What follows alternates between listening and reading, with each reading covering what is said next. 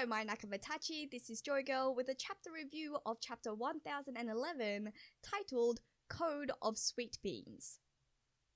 Okay, and before we get to the chapter review, yes, we've got another face cam, and like I mentioned in my last video, today is the last day of my mid-semester exams, so it's my final exam, at least for another month. I get 1 month of peace, or peace and one piece, before my final exams actually begin.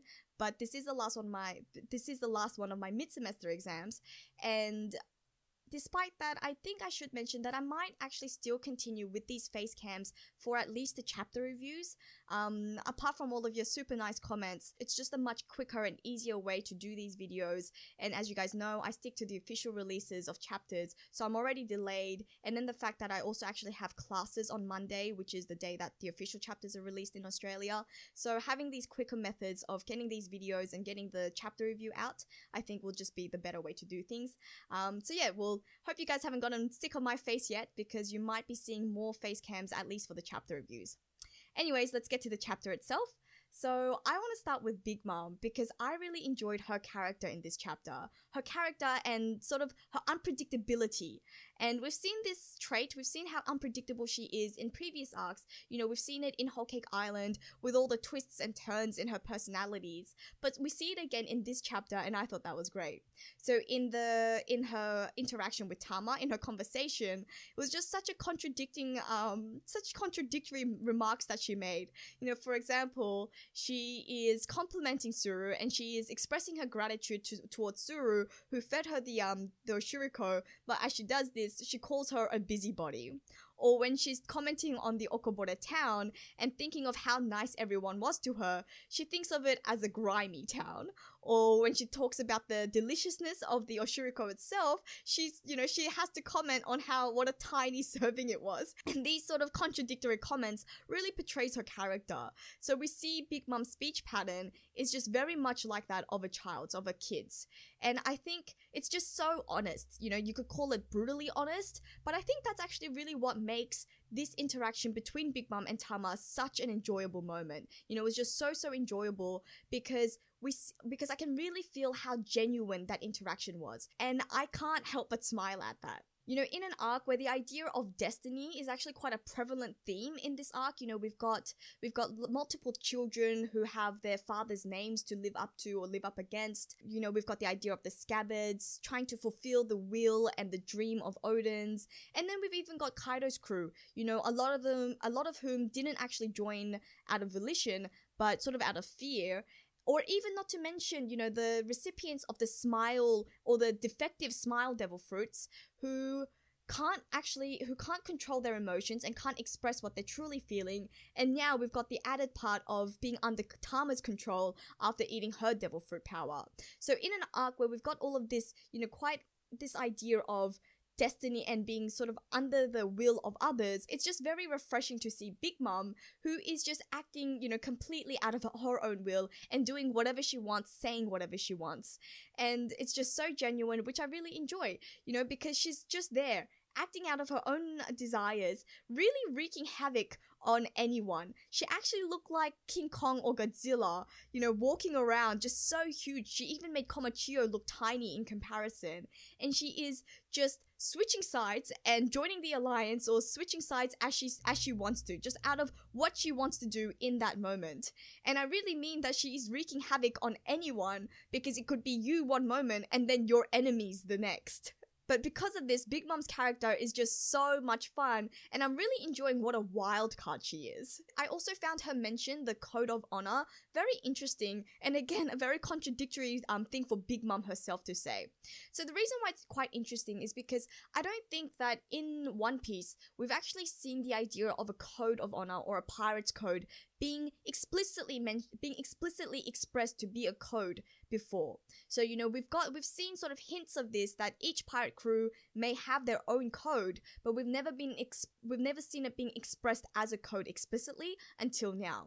And so for Big Mom to be the character to introduce this idea by name is also very contradictory, because her code seems to be against a sweet innocent town being endangered, whereas we know from her past previous actions that she is known to destroy towns as she sees fit, no matter whether they're innocent or not.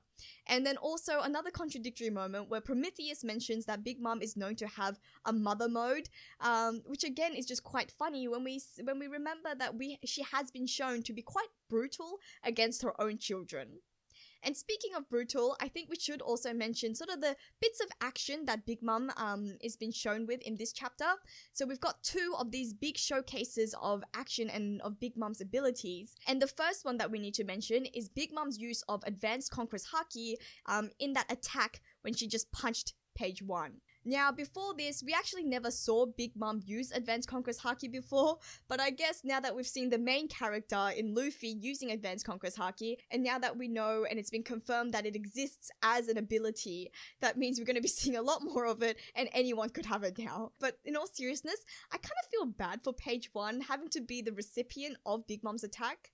Actually, I feel bad for page 1 in general in this arc, because apart from the fact that he's just been sort of treated as a kid and he isn't being taken seriously even by his own Tobiroppo members, he seems to be used as sort of a measuring stick and as a guide so that we can gauge the strength and the abilities of whoever his opponent is. You know, so for example, we saw it when Sanji used the raid suit up against page 1. We saw page 1 being used to sort of showcase Luffy's development since his training, and now we're seeing it with Big Mom and the fact that she can also use Advanced Conqueror's Haki. And speaking of Big Mom's attack, man oh man, I am super excited to see the interaction between Ulti and Big Mom. So we know that Ulti witnessed Big Mom attacking page 1, and we know from previous portrayal that Ulti is very, very protective of page 1 and that she really cares a lot about her brother, and that she gets quite enraged when he is in danger. And so Ulti witnessed Big Mom attacking page 1, which is probably the biggest attack that page 1 has faced in this arc so far. And so we know from Ulti's character as well that she isn't one to back down from a fight, no matter who her opponent is. So it seems like we may see Ulti face off against Big Mom, and knowing how angry Big Mom is in this chapter, we've got an angry Ulti and an angry Big Mom, and guys, I am excited. But moving on to another Big Mom attack, it's confirmed that Big Mom has a new homie called Hera. So I predicted in my last chapter review that her new homie would be called Nyx, you know, based off Greek mythology, and it seems like we do have a Greek mythological character or figure, but this one is actually called Hera, which makes sense because it is Zeus's, Hera is known to be Zeus's wife and sister. And this could be really interesting because in Greek mythology, Hera has actually been known to betray Zeus before, and she's also known to be a very jealous and a very vengeful goddess. And most of this is because Zeus has engaged in numerous affairs with other women, and Hera is known to have shown punishment and gotten her vengeance by punishing the women that Zeus has spent time with. So it'll be interesting to see whether that plays into the arc. You know, for example, would Zeus's time with Nami be considered an affair? But back to Big Mom's new homie, there's a panel that showcases that shows just the lower half of Hera's face, and because of this we couldn't actually confirm the true form of Hera, so we can't actually confirm whether she's just a much larger cloud than Zeus, or whether she's just pure lightning, which is how she was portrayed when Big Mom was holding her. But either of these two, I think it makes sense because that seems to showcase why she's a bigger threat and why she's more dangerous than Zeus is. And speaking of Zeus, actually, we see Zeus very, very close to Nami.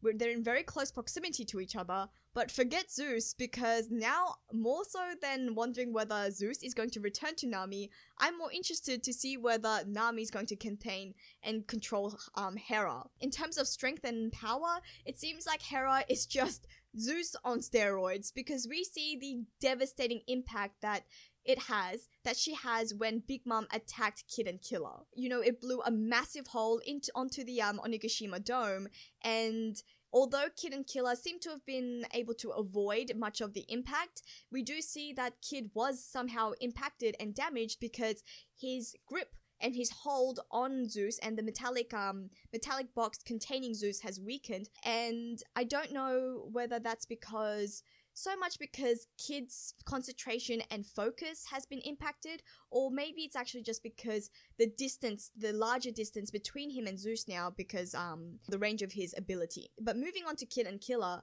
it seems that this chapter was more about setting them up for their future matchups. So for Killer, we've got Hawkins and the number of beast pirates whom were there, witnessing all of this unfold and were accompanying Hawkins.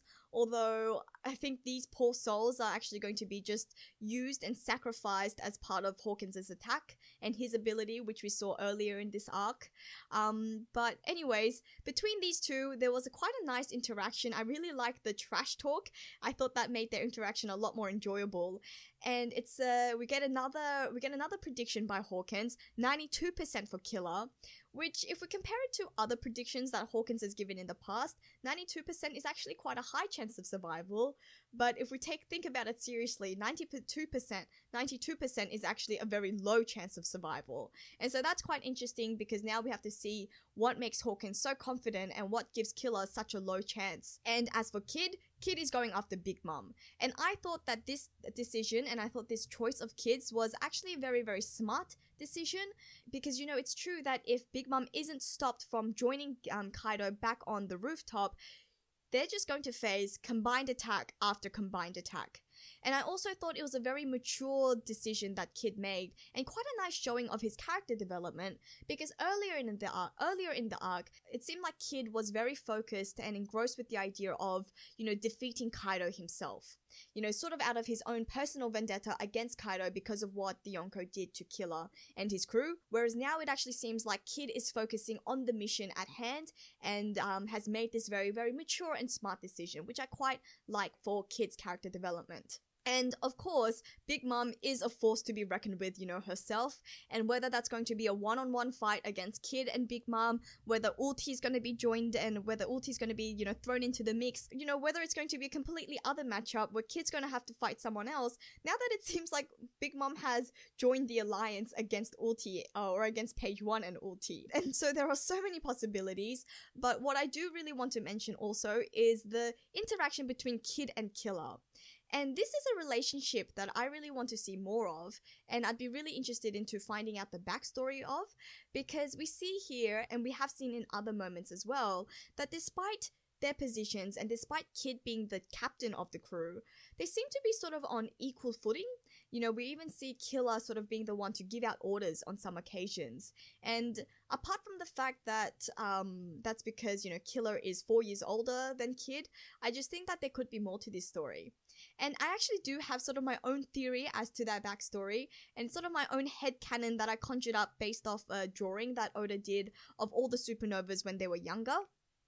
And so my story is, and how it goes, is that Kid, based on his drawing, seemed like he was a very, very poor kid. He grew up... Kid was a poor kid. Kid was a poor child. He grew up quite poor. His clothes were ragged, had holes in them. He was just, it seemed lonely playing with a robot. He seemed like a character out of the Grey Terminal.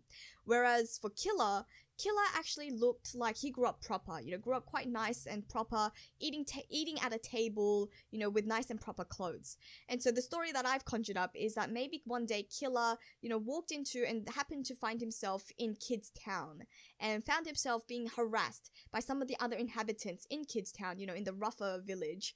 And Kid actually helped Killer out and saved him from this situation, and that's sort of where their friendship and their relationship begun.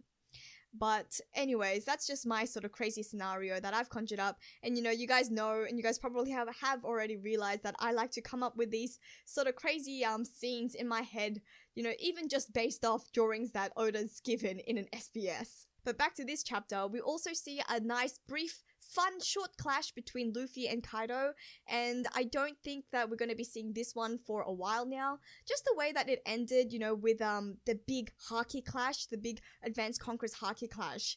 And that actually really, and this entire fight, sort of this brief interaction, this brief clash between the two, really was quite reminiscent of the clash between Roger and Whitebeard in Oden's flashback. You know, what with both the wide smiles of Luffy and Kaido before their Haki clash, and it sort of got me thinking that maybe if this battle intensifies, then we actually might see them split the skies, because it seems like they haven't really gotten serious yet. You know, they're not fighting for real yet, and they're sort of still, you know, having fun, testing each other out. Or maybe it's Kaido just testing Luffy out before he demolishes him again. And the reason why I say that is because Luffy actually is still fighting Kaido in his base form, whilst Kaido is in his hybrid form. And so it seems like Kaido isn't going serious yet, and won't actually start fighting seriously until maybe Luffy transforms into one of his gears. And I would really like to see Luffy use Gear 4th, and maybe see whether he can use Advanced Conqueror's Haki whilst in Gear 4th. And the one I'd like to see in particular is Snake Man, just because of the incredible speed Luffy has when he's using that form. I'd also like to see whether Luffy can use Gatling Gun with Advanced Conqueror's Haki, but whether he can use this level of Haki, you know, in such quick succession isn't yet to be confirmed. Okay, and let's talk about Tama now. So we see in this chapter that Tama is actually able to control a Yonko with food. Not food in terms of her kibidango that she produces with her devil fruit powers, but food that she's shared, you know, out of generosity and in sort of kindness. And I think that was really quite meaningful. You know, we see here that Tama is making allies, you know, both with her devil fruit abilities, but also just because out of her kindness and her friendship. And that, if we remember, that's exactly how she became friends with Luffy, by sharing rice with him. And that's a big part of why Luffy decided to help Tama, because of her niceness and of her friendship in sharing food with him when she didn't have food herself to eat. And I think this is actually a really nice showing of the influence that Ace had on Tama. If we remember from the flashback that Ace pretended that he couldn't get out of the restraints and was, you know, willing to share his food with the poor villagers, because he knew that they didn't have food of their own to eat. And so it seems like Ace and that legacy has just played a big part of how Tama has grown up. But if we go to Tama's devil fruit ability itself, because we do get a very big piece of information in this chapter that her devil fruit isn't able to be used against normal Zoan fruit users, just against the Smile Zoan fruit users. And that really seems to strengthen an idea or a theory that I had, that Tama's devil fruit is actually a man-made artificial devil fruit, in a similar way to how Momo's devil fruit power is also artificial. But I think I want to discuss that in more detail in another video. Maybe we can have another Let's Talk Wano episode. So make sure you tune in to that discussion when that's created. And now I have to mention some of my other favorite moments in this chapter, and that was the interaction between Nami, Usopp, and Tama. Man, I love this trio. Just seeing that cute Kunoichi, the aspiring Kunoichi, being brave and mature in the face of all of this, you know, battle going on. And then the exact contrast when we have Nami and Usopp just being scared out of their lives, you know, just their tears. We even got an Usopp expression face in this chapter, like a which I thought again was just hilarious. And this group just gave us so much comedy in this chapter, which I loved. You know, even Nami calling Usopp an old man, you know, despite the fact that she's older than Usopp herself. But in seriousness, I also quite appreciated that the focus on these three actually gave us a nice touch of like relatability in this chapter. So in sort of the previous chapters, we've been seeing a lot of, you know, very fierce combatants or former warriors in the case of Hyogoro, being shown to be fearless in the case, like in the face of tough opponents. And whilst that makes sense for their personalities, it sort of makes us lose perspective of sort of the danger that we are currently facing in Wano, whereas when we see it from the perspective of Nami and Usopp, we really see the perilous situation that they're placed in, and it sort of helps us not to lose sight of, you know, the true dangers that we're facing here. And then to see Nami and Usopp still fighting, you know, coming up with their own attacks and, you know, showcasing their own unique forms of courage and bravery, I thought just made it even more meaningful that they were still so determined and still willing to fight despite the fact that they were so scared. And now for the color spread. So we got another color spread in this chapter, and that's of the Straw Hats eating ice cream, which I love because I love ice cream. And some of the most interesting things that I picked up in this chapter, or in this color spread, was that again, typically, Sanji is not eating his own ice creams. Well, I imagine that he was the one that made all the ice creams for his crewmates. He's not eating the ice cream, and he's just sort of shown carrying wafers to build other sundaes. And it's one of the most interesting things that I actually noticed whilst reading One Piece, is that Sanji is rarely ever shown eating his own food. You know, as the chef, he's always shown cooking for others, but he's never really seen eating. And my headcanon for Sanji's placement of being placed higher than Zoro in the color spread, you know, being above Zoro on that ladder, is supposed to represent how Sanji has a higher bounty than Zoro currently in the arc. But then Zoro smiling up to Sanji is sort of like as if he's teasing Sanji that regardless of their positions, regardless of the fact that he's lower than Sanji, that he's the one that's had the more awesome and epic moments currently in the arc. But seriously, I love these two. They're two of my favorite characters, and this is just such a cute color spread and such a cute moment between these two. And you know, it seems like Zoro is smiling up at Sanji, or smiling up in his direction. So you know, see guys, they don't hate each other. They can get along. And so if they can get along, you know, we should get along too. Although in saying that, it seems like Sanji may be annoyed at Zoro, maybe for the way that he's eating his wafers. Maybe he's saying that Zoro isn't eating the wafers correctly. You know, and maybe that's actually because Zoro finds that the ice cream is too sweet. I think I've read before that Oda revealed in an SBS that Zoro doesn't like sweet food. So maybe wafers good, ice cream's too sweet. And speaking of the way that Zoro is eating his food, it's actually a very nice level of detail that Oda has again included into this color spread, where all of the Straw Hats are eating the ice creams in very unique ways that's quite fitting of their personalities. So for example, we've got Luffy, who's just all covered. He's completely covered with ice cream, and I have to admit that I like that one because, for me personally, when I eat ice cream, when I eat any food to be honest, but more particularly ice cream, I do cover my face in ice cream, and I do realize afterwards that I got food, you know, that I got food stuck on some other places that I don't know how that would happen, so I can relate to Oda's depiction of Luffy. And the final detail that I wanted to mention about this color spread is, oh my goodness, wouldn't it be a dream to have Robin's devil fruit abilities? If you notice that she's actually using 3 hands because she's eating her ice cream, so using 1 hand for that, and then reading a book with both hands, with 2 other hands. So what a handy, you know, devil fruit to have.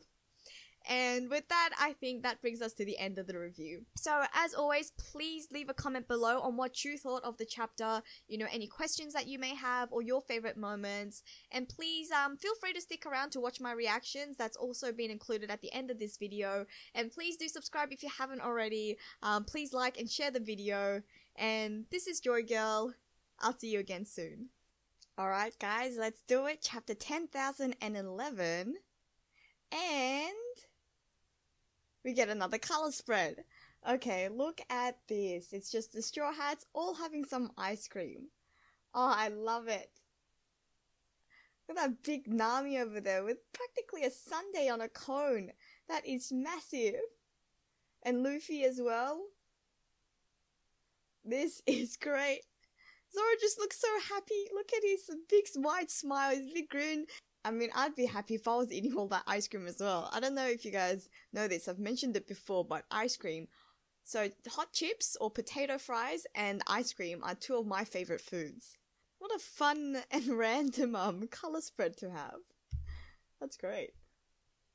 Okay, the title of this one though is The Code of Sweet Beans. Okay, so it seems like that's a reference to Ashura. Are we going to see a return of Olin in this chapter? Or maybe it's Tama and Big Mom. Okay, alright, let's get to it. Oh, so it is going to be about Big Mom. Oh, maybe we're going to find out her powers. Maybe we're going to find out that third homie. Oh no! It is, oh no, it's a new homie. Hera! Wow! Oh my goodness. So it's not Nyx like I said in the last review, it's Hera, which is actually another Greek goddess in Greek mythology. Zeus's mum, I believe. No, Zeus's wife, actually. It was Zeus's wife. Makes sense. So it's Zeus and Hera. Zeus is actually free though. It was Kid's metallic I guess, force. So if Zeus was freed and the constraints, the metallic box around him is sort of let loose, that must mean that Kid is in danger. Oh. Law's leaving him alone and taking everything else. Look at Luffy, so sick in that little in the dome created by Law. Sure, just standing by himself, doesn't mind that they've all left. Oh, I love it. And then Kaido just falling in the background. You can see his claws. Love it. Oh. I love it. And what it says to Luffy, you know, you're enjoying it. The more dangerous, the more precarious the situation is getting, the wider your smile is. And look at it. They're both, and it's funny that he says that because they both have that wide grin, that wide open smile. Man, this is great. Oh, look, Luffy's charging at him again. Kaido's back up. Yeah, look at that. Oh, and then another kick. Boom. Not even touching each other. Wow. Look at that impact. Look at that blast just right on top of Onigashima. Wow. Okay, so Kid and Killer are back on the 3rd floor, and they really did get blasted. Seems like they're gonna have to face some of the other beast pirates instead. Who is it? Straw Sword. It's Hawkins. Oh, this is great. It's gonna be Hawkins versus Kid and Killer. You know, they were once part of an alliance before they got captured and Hawkins switched over to the other side. Oh yeah, and see, that's what Kid says, you know, you've come to finish us off just like a traitor would. I was wondering when we would see Hawkins again. You know, we hadn't seen Hawkins for a while. And you know, here he is. Oh, and Killer is sending Kid off to go by himself. And that's great, isn't it? Because I was going to say that, you know, 2 against 1, and it's Hawkins. Not to say that Hawkins isn't strong, but I felt like being a bit of an easy matchup, and it wouldn't be a fair portrayal on how on Kid's strength. So this is great. I like this.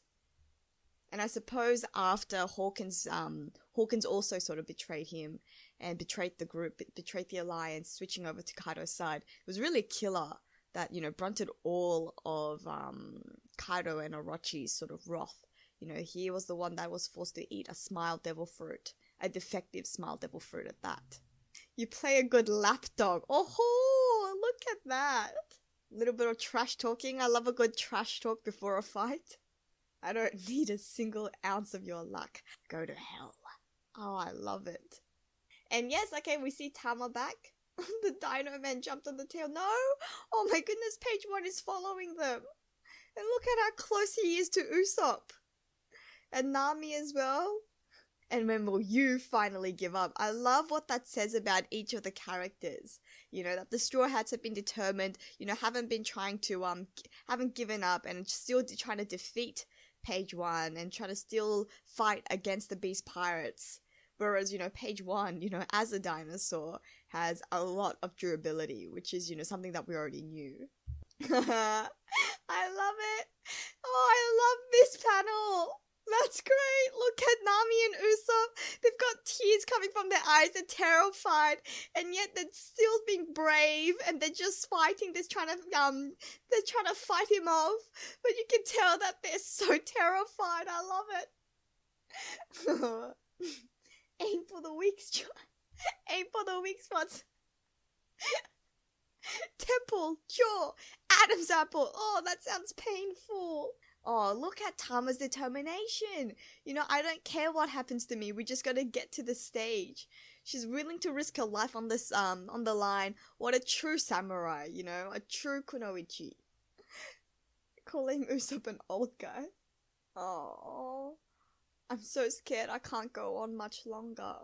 Oh, that's a nice touch. That's a very nice moment. You know, it brings a lot of, I like that we get that here. You know, after a few chapters of seeing all the bravery, not even just on the rooftop, which has been, you know, epic with all the really, really hardcore, you know, very strong combatants, you know, risking their lives. And even before that, looking at some of the alliance members and how determined they have been, the Scabbards, you know, Hyogoro, seeing all of them.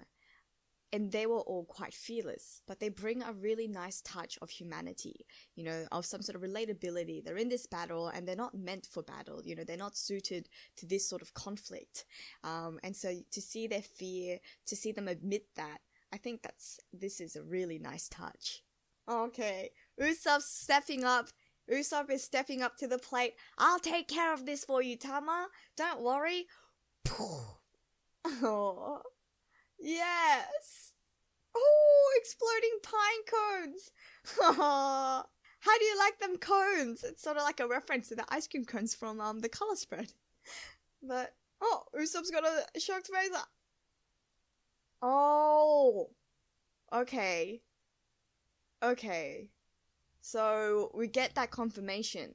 Those dumplings don't work on normal Zoan devil fruits. It has to be the artificial smile devil fruits. Okay, so we've got a bit of a limitation, so that cancels out the Tobiroppo, the commanders, most likely, and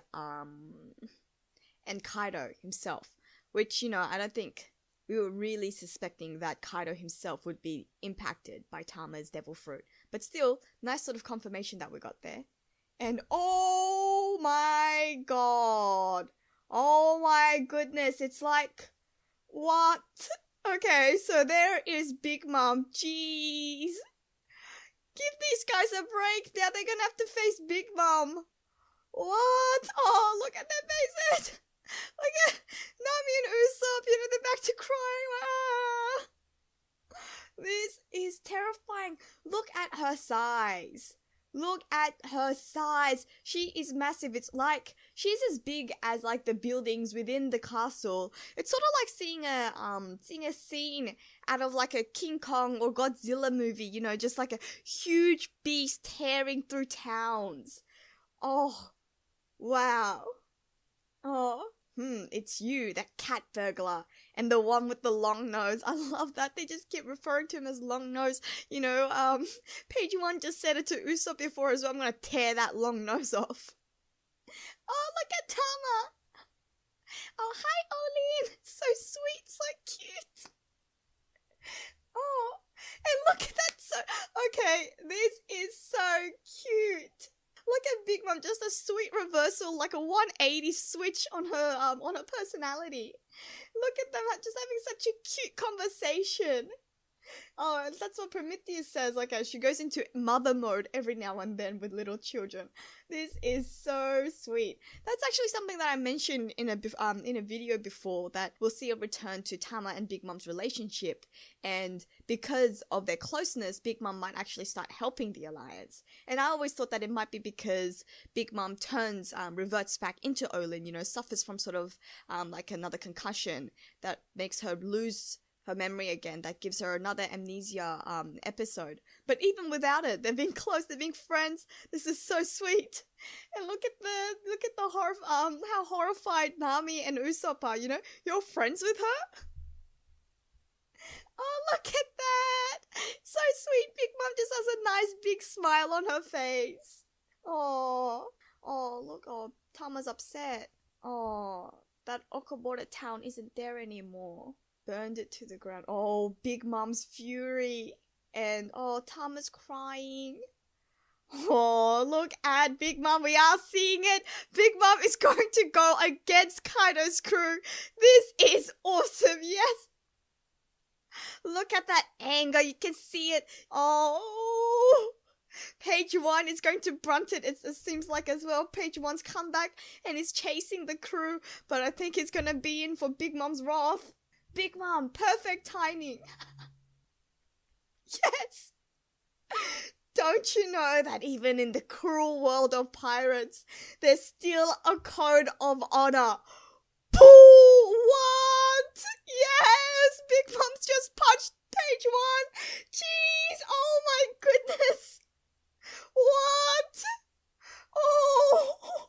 Okay, so Zeus is back. Oh, so Zeus is back as well. And we just saw Nami with the crew. And then we're gonna see Zeus return to Big Mom. What's gonna happen there? Oh, and kids found out. Okay, sounds like Big Mom's over there. And Ulti has witnessed the scene. Ulti's just seen Big Mom knock her brother out. And oh my goodness. Wow, I was not expecting the raid to go on like this. This is not what I was expecting for the next steps on Onigashima, but I am all for it. This is amazing. What? Yes.